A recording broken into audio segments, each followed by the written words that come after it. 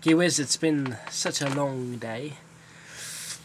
I was looking for a job, and I've got a job to do later on, which is something to do with our road, Gibbet Lane, and it's something to do with building. So I won't go into details with that, but and I was just looking around for jobs and stuff, and I was approached by these foreign Americans, and they gave me this, eh? They gave me that, yeah? The Book of Mormon. Okay. I don't know.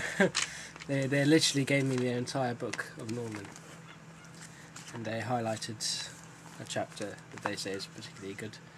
But I don't get why they've come to me with the Book of Mormon. I mean, it's so random, you know. This, what?